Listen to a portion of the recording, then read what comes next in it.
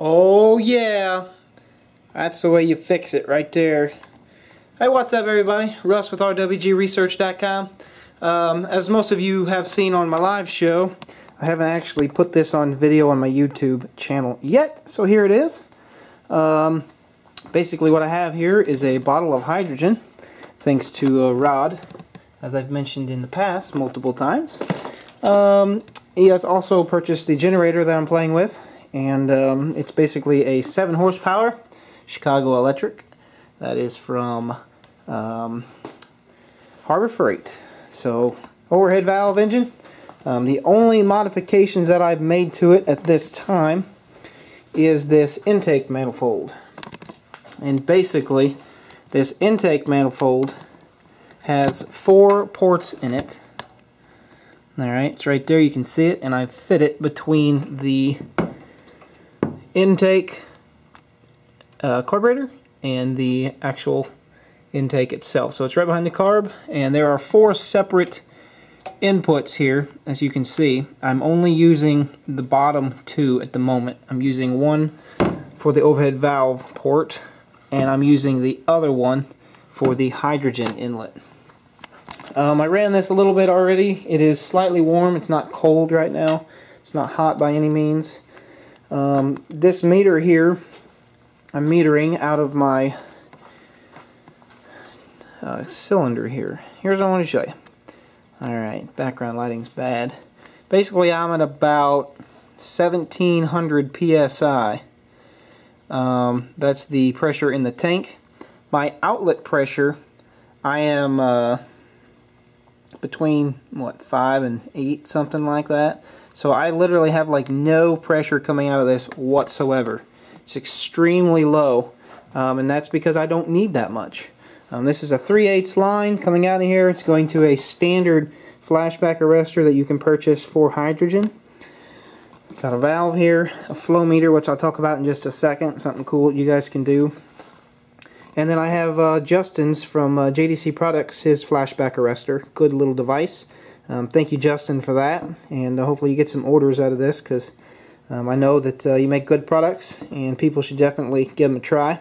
Reasonably priced. So the main reason I have this second flashback arrestor is because I'm using it as a way to stop the suction from pulling up my ball in my flow meter here, because what happens is the rate is so low that it's trying to suck more out of this hose than it can get, and this ball bounces. So it's doubling its effect right now. It still bounces a little, but that's mainly because of, again, the suction. So I'm using this carburetor as well as this intake manifold that I made. If you guys want to see better pictures of this manifold, you can go over to the forums and check that out. I'll post the link in the description for that thread. Also post your comments there if you'd like, and I'll respond there. The carburetor, I'm really using it as a device to shut off the amount of air going into this engine, as well as the original idle throttle control. The governor basically is what it is, and it's a self-governing motor. So again, this is a generator. Right here's your rated watts, 3050, 3500 max. This is actually only a 20 amp, 25 amp, 120 volt. It's also got the DC output.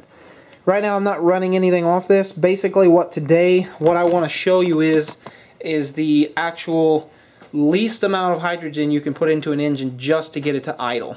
Now most people would consider idle a certain RPM, but I'm considering idle in this video the least amount to just keep it rotating. Alright, and what's interesting is I'm going to show you guys a very cool way to use a standard gauge, no matter what it is, no matter what kind you got, no matter what gas it's for. One thing you have to remember is that this particular meter here is for oxygen. So when you read this, it's not going to read correctly. This particular meter is for air. And you can see it right there, it's cubic feet per hour. Okay? And what we can do is, no matter what type of gas gauge that you have, you can convert what you have because you know the type of gas you're using. So this is for air, and we're calculating it for hydrogen. So here's how that's done.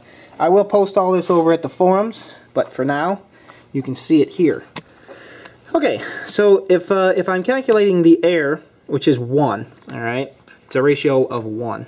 The hydrogen flow conversion number is 3.79. There's a chart that I'll post over at the forums of each type of gas. So you can convert from oxygen gauge to another gauge or whatever you'd like. So this is cubic feet, anyway, SCFH of air. Okay, that's what I'm calculating. So 5 SCFH divided by 60 is going to give me my SCFM. That's per minute versus per hour. Okay, so my number there is 0.833. If I take that number and I put it into the equation, which is basically a multiplier, we know that the number or the rate is 1, so we multiply that by how many we have into our hydrogen number, and we get the flow of hydrogen. So 0.0833 SCFM times 3.79 hydrogen, which is our conversion number, we actually get 0.3157. That's SCFM. If we convert that down to liters per minute, 0.3157 SCFM is 8.9369 liters per minute. Okay? If I calculate it at 2.5 SCFH, we come up with a number of 4.4717 liters per minute. Now, what's interesting, this particular gauge, the minimal amount that it will actually be even marked at is 10. There's 50, so 10, 20, 30, 40, 50. This ball does not even move in this gauge. That's how little bit of hydrogen I'm actually using to run this engine on idle, or at least to keep it moving.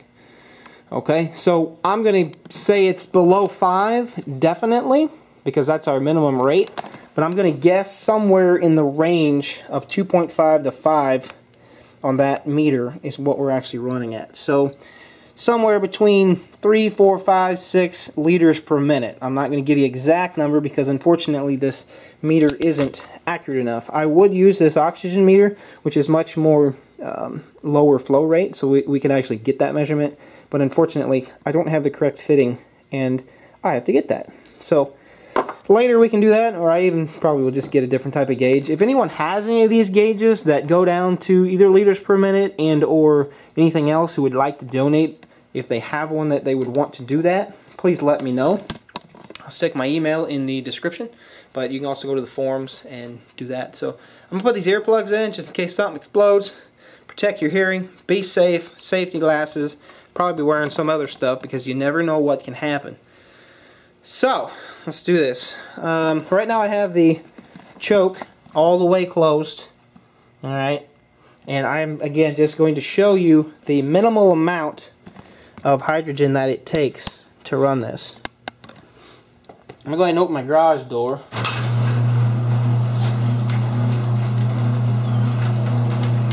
And I'm going to sneeze. Oh, yeah, bless me. Alright, so here we go. I'm going to go ahead and run this and then I'll show you the gauge. Close up of it.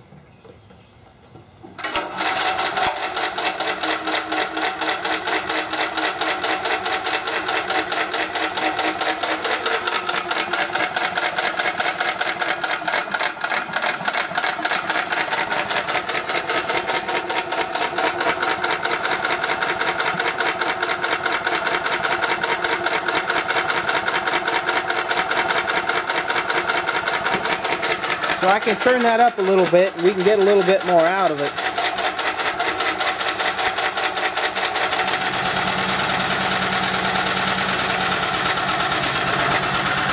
That's a little bit more of an idle. You can see the vacuum pulling on it.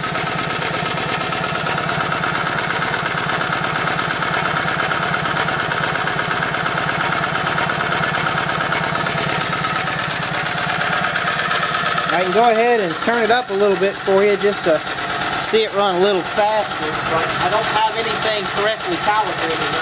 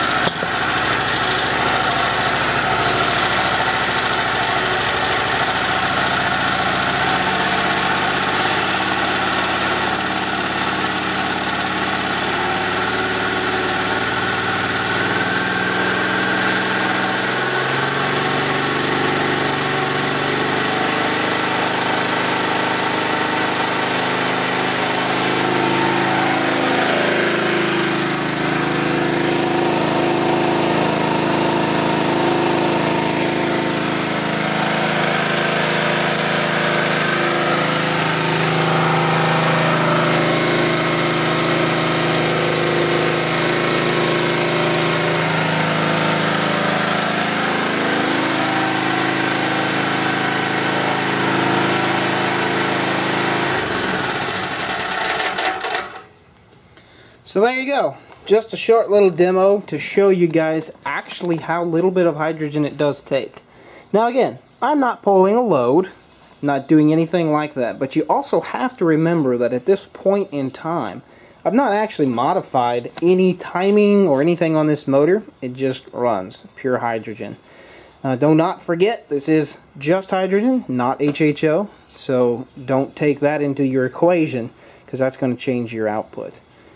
So there you go. I did open the choke just a little bit to kind of show you, you got to get your fuel mixture right. And one thing that I did not get finished with, which is going to help my process a lot, is this is actually an exhaust recycling system.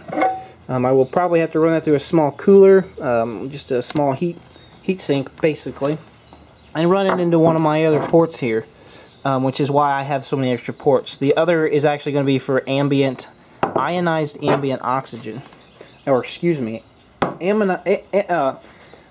ionized ambient air. Excuse me, can't speak today. Here's the gas gun. I did do some experiments with this and with this burn-o meter. And one thing I will say about my burn-o meter is that I did order some clear tubing, and unfortunately this tubing is not very round. And it's not round enough to fit these pistons in there tight as I'd like. So what I've done is I created these little O-rings out of some packing material. And this packing material is actually, going to make my seal, but yet it's a really slick material. It's almost like a vinyl or something weird. That's a packing for a valve. But I did order a different size thickness wall tubing as well. This is polycarbonate tubing. I recommend that if you attempt to replicate a device like this, don't use the polycarbonate. Get you something different. There's not really as much pressure in here as what I think, and as what you guys may think. So, even like an acrylic may work, but I don't really know for sure. And I'll probably have to end up ordering something different unless my other tube does work correctly. So, pretty cool. I did some playing around with that, but not anything to publish just yet. If you guys didn't see my last video, I posted some information on this VIC. I recommend you go watch it. They got the measurements really accurate now, or pretty close to good enough for the moment. And go watch that video because it didn't work very well. So, alright, this is Russ with rwgresearch.com. God bless you all. Thank you guys for the help and the support. It's definitely, again, always needed. And with your help and sharing of knowledge and everything else, we'll get where we want to go. Peace and love. Have a good day. God bless you all. Thank you.